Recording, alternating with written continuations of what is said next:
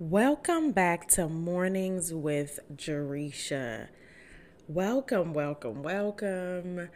Yes. I got my coffee in hand this morning. We're going to decree and declare that it's going to be a great morning, a great Tuesday morning to you all. So, over the weekend, I attended this conference and it was a pretty amazing conference. And when I tell y'all, I mean, it was pretty amazing. There were so many takeaways, so many nuggets. I was able to connect. As a matter of fact, I'm still connecting with those other people that attended the conference, participated in the conference. So it was pretty amazing. All about growth, all about goals, all about your journey, and really all about the fact that you owe you. So if you're not familiar with You Owe You, it is Eric Thomas's new book that he just recently released. That's pretty awesome, pretty amazing. If you don't know who Eric Thomas is, do your research. He's pretty amazing as well.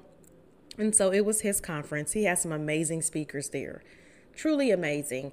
Very much game changer, life changing, a lot of nuggets, a lot of takeaways.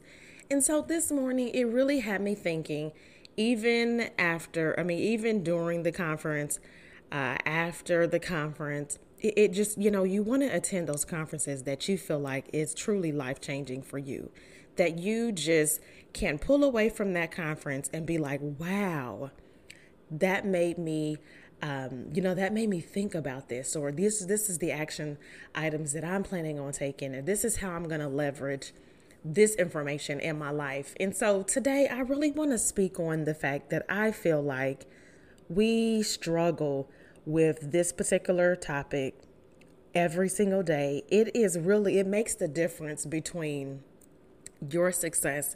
So you being able to move forward, you being able to level up, it makes the difference. So if you do not have this, there's no way, no shape or form that you can be successful in your life, in your business, in anything that you are really trying to do. And that is belief. You have to believe in you. So on this Tuesday, I just felt like, there were so many different nuggets that was shared that it was so very powerful. And ultimately, that is the big takeaway, the overall takeaway from all the stories that were shared. And it was truly amazing. So we know that belief drives behavior and behavior drives results. And with that being said, that really just, when you think about belief, it's all about your confidence, right? So your confidence, are you confident in you? Do you know your value? Do you have your own sense of worthiness? Do you know what you bring to the table? And I think it's so important for us to have this conversation, because if we're not going to sit down and be completely honest and transparent with ourselves and say, you know what, this is a struggle of mine. This is something that maybe you've been struggling with this for years and you really just haven't dealt with that struggle. Yet on the other side of it, you're trying to figure out why it is you're feeling stuck, why it is that you're not really being able to achieve your personal goals. And so if we're going to be completely honest, we know that confident is very, very important, because again, it goes back to, if you don't believe in you, you cannot expect someone else to believe in you. But if you don't believe in you, how are you going to produce the results? Because your behavior always lines up with what you believe. So if you believe that you can't do something, guess what?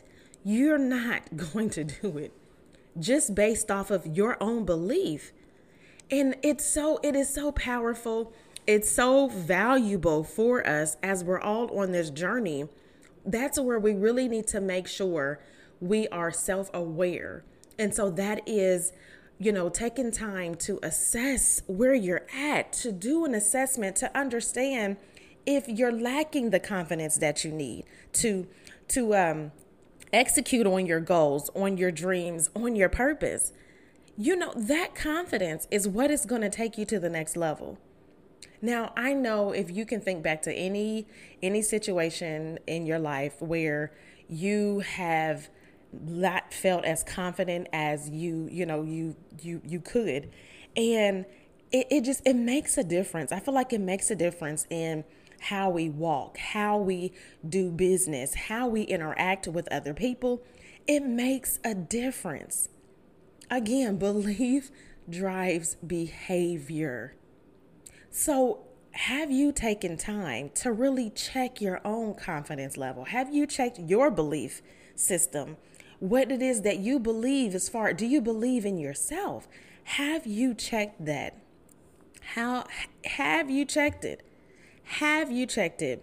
Because when we think about just being confident, there's so many benefits that come with believing in ourselves. I believe and I know that you're more happier and you enjoy your life.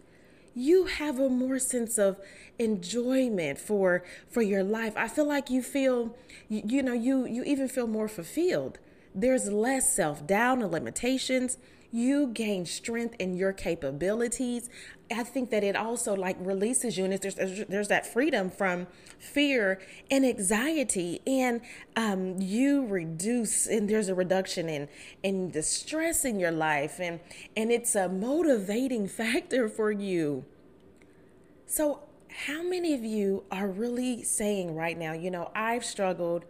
I've struggled with this confidence thing. I struggle with believing in myself. However, I'm really wanting to make that shift. I'm wanting to make some things happen. I'm wanting to transform my beliefs so that I don't have those unlimiting beliefs, so that holds us back, and have that self-doubt that holds us back. And one of the questions I would ask you to ask yourself is, how are you, or how do you talk to yourself? Now, this may sound like, I don't even talk to myself. I'm not trying to go all crazy on you. But what I'm saying is, how are you talking to yourself? Are you harsh and judgmental, or are you supporting and loving? Now, we all talk to ourselves, sometimes even out loud. And what we have to understand is that we have to have those motivation self-talk. We have to have that positive narrative that we're continuing to speak into ourselves and speak over ourselves, and continue that. It's a daily thing. It's not something you just do early in the morning and then you go about your day. It is something that you have to continue to do. So how are you talking to yourself? And have you really noticed? So I really want you to be mindful of how you're talking throughout the day. Take one day, perhaps today or tomorrow, to really pay attention on the narrative that you have and that you're speaking to yourself, and how it can be so detrimental to your goals, to your dreams, to your purpose. Often we may think, what, I am still trying to get past this level that I'm at, and not even realize that you are the very one that is stopping you from getting to the next level because of the narrative that you're speaking from day to day. What narrative are you speaking over yourself? And what narrative can you be speaking over yourself every single day? This whole talking negatively to ourselves, what does it produce? Because honestly, if you think about it, it produces us not being productive every day, right? And so it produces those, irrational beliefs about ourselves, right? It produces fear and anxiety. It produces so many things that is not in line with us being great and the greatness that is within you. So we have to stop the negative self-talk, the negative narrative that we're continuing to utilize. It is not helping you. And we have to begin and understand that if we do not reinforce our negative beliefs, they have no power over us. So why are you giving it power?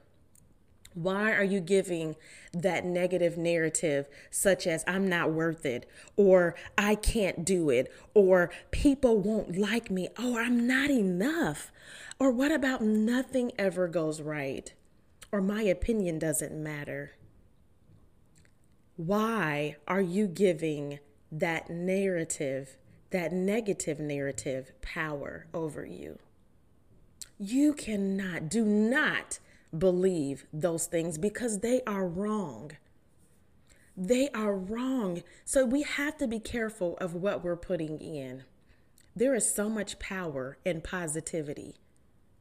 Our minds are so very powerful, more powerful than you even realize. The thoughts we produce can translate into action, and that is how we truly achieve greatness.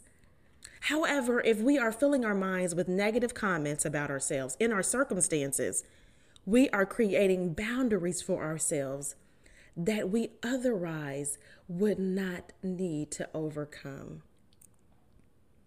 We have to think of our mind as like a computer, that you must program it for it to run efficiently, for it to run smoothly, and for it to complete the task that's needed. Your mind is the same way. So instead of the negative narrative that is really driving your behavior, you need to say and affirm, I can handle this. I'm making progress. I am in control of this. I am willing to try. I don't need to compare myself to others. I am complete as I am. Try utilizing positive narrative and speaking that over yourself. Now, there's a quote, and you know I love quotes. There's a quote by, I believe it's John Lennon, that says, everything will be okay in the end. If it's not okay, it's not the end. Think about that. Everything will be okay in the end. If it's not okay, it's not the end. How can you begin to apply positive narrative into your life? Well, I'm going to tell you because it's something that I use every single day, and that is mantras and affirmations. Now, those are two forms of self-talk that we can use to cultivate self-care, to really use that to help us begin to improve and develop our confidence in ourselves.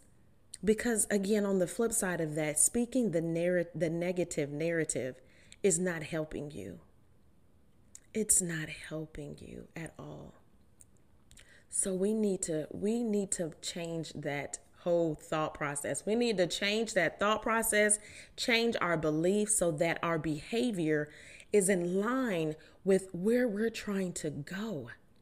See, you can't get somewhere unless you believe you can get there. Do you truly believe that you can get to the destination that you're headed to? Now, we all know what our goals are, what our dreams are, and our purpose. So do you really feel like your belief right now in yourself is going to get you to that next step? If not, we need to begin to make some changes. Start using those positive affirmations. They will help you. They will help you. I tell you, I use affirmations every single day. And not only do I use them, but I listen to them. I recorded them so that I can play them if I'm somewhere and I need to just have that moment to be able to decree, declare, and affirm. Guess what? I am going to pull out my phone and listen to those affirmations. And it's me. So it's me speaking over myself. Try recording yourself speaking your positive affirmations and affirming the things over your life. So when you have that moment of self-doubt, that you can redirect and say, you know what? This is not helping me. This is not helping me. This is not producing results. This is not producing action. This is doing the opposite. How can you begin to change your beliefs so that it drives the behavior so that you can produce the results? How can you begin to make the change? Now, I always talk about on this show our habits, because I feel like it's all in line with our belief, our confidence. It's all a part of it. It's a part of the same journey. See, and our habits are going to either propel you in the direction to your goals, or it's going to steer you off the path from them. But we have to think about this, because either way, they have powerful contribution to the outcome. Habits are truly powerful, and we have to begin to check our habits. So whatever your desired habit may be, we have to look at it and ask the questions. Is that idea, is whatever that habit is it truly helping you? Is it helping you? And how can your habits begin to match and fall in line with the direction you're trying to go? What habit is it that you're looking to really implement in your life? We have to be clear, and I'm all about asking those important questions. I love asking questions, because the more questions you ask, the more you learn, even about you. So you have to begin to ask yourself questions, because ultimately, no one knows you or should know you better than you. But there's a lot of us that are walking around that don't even know ourselves, because we haven't taken the time to sit down to become self-aware and really understand who we are. Again, understanding who we are is, and it's only through understanding who we are is when we'll be able to move and level up and grow. But you have to understand who you are first. You have to sit down, and I'd like to say sit down with yourself. We got to be willing to sit down with ourselves to learn about us. When is the last time you learned something new about you? When is the last time that you asked yourself questions, the really important questions to tap into why you are where you are, and why you're not, one, moving forward, and why you're not growing, why you're not able to level up? When is the last time you actually took an assessment and assessed where you are at? When is the last time you were honest and transparent with yourself about the journey that you're on and your goals and your dreams and your purpose? When was the last time? We really have to cultivate self-awareness. It's so important to know who you are. It's so important for us to really be our own best friend. And for most of us, if you have a best friend, you know a lot about that person. You probably know their favorite things and everything else, right? You know a lot about that person. But what do you know about you? What do you know about you? There are so many benefits of us really discovering self. There's so many benefits of being your own best friend. Like I said, cultivating. It comes with the cultivation of self-awareness, the ability for us to support and comfort ourselves, and then the increased acceptance of yourself. Do you accept you? Do you accept you? And we also realize our worthiness, our worth, and our value. and what you bring to the table. That's so important. Do you know what you bring to the table? Do you know what you bring to the table? If not, then it's time to start asking those questions. It's time to sit down and really become self aware.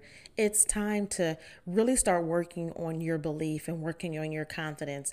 And there's so many different tools that we have out there, there's so many different resources. If you ask me, there is no reason for anyone to make any kind of excuses about the journey they're on, especially when we have so many resources at our fingertips. It's just a matter of how do you utilize those resources. And I'll tell you this, you don't utilize those resources by talking about utilizing those resources. You utilize them by taking one at a time and trying to really use it to where it can help you so that you discover you. And there's so many tools, journaling, affirmations. There's so many tools that we can utilize for really helping us on this belief journey. What tools do you use? What tools are you using? I should say. Write them down. Do you utilize journaling? Journaling is very powerful. But not everyone utilize that. And that's the thing. Not all the tools, it's not a one size fits all. So everything that's available to us is not going to work for everyone. But you have to be willing to try it, to see. Try it out, see if it works. If it doesn't, move on to the next one. That is not your cue to give up. You have to keep going so that you become more self-aware who you are.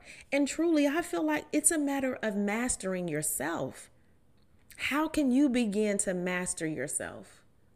What tools, what questions are you asking to really develop self? Because honestly, if we're going to be completely honest, you cannot grow. You cannot accomplish that goal. You cannot fulfill that dream. You can't walk into your purpose if you don't know about self. It's all about really mastering who you are, getting clear with who you are and what you bring to the table. And that is all about assessment. Assessing where you are, the skills that you have, your belief, the limiting beliefs that you have. When I say belief, I'm talking about all of them. So you can begin to tap into the why that fear is bringing and that anxiety brings. You need to be clear about all of that and why it's stopping you so you can begin to push forward. So that you can then say, you know what? Dear future me, I love present me. Dear future me, I love present me. Could you imagine writing that letter to yourself? As a matter of fact, I think it's a great exercise for all of us to do. Because I think it's an insightful experience. It puts you in the now, in the present, the things that you want to be sure you remember, right? So if you're going to write to yourself, maybe you write to yourself and, address it to yourself for you to read 5 years from now.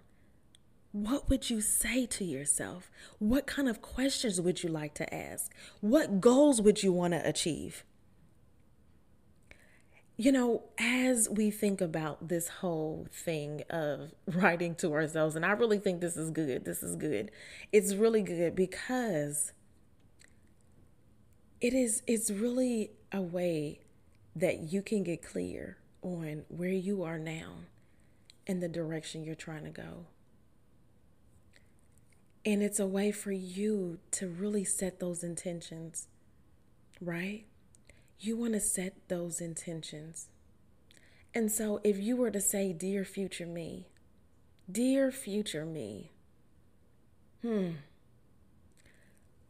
why would you not address yourself in a positive manner. I believe that every last one of us would. We would want to speak words of motivation, words of encouragement, words of empowerment to each and every one of us. What would you tell your future self? You got this, right? You got this. You are powerful. You are amazing. You can do this. You recognize your power and you push forward. Not only did you push forward, but you accomplished your goals. You fulfilled your dreams and you're walking in your purpose. What would you tell your future self? What would you tell your future self? You know, again, this belief thing is so very powerful, and we have to understand how we can cultivate the greatness for ourselves. And in cultivating greatness for ourselves, it's all about how we think. And that thought translates to action. And our belief, like I said, belief is going to drive that behavior, and behavior drives results. What results are you looking for?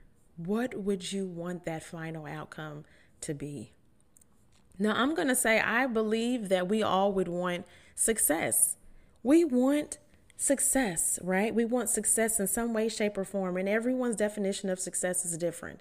But we want success in our lives. We want to add value. We want success in our lives in some way, shape, or form.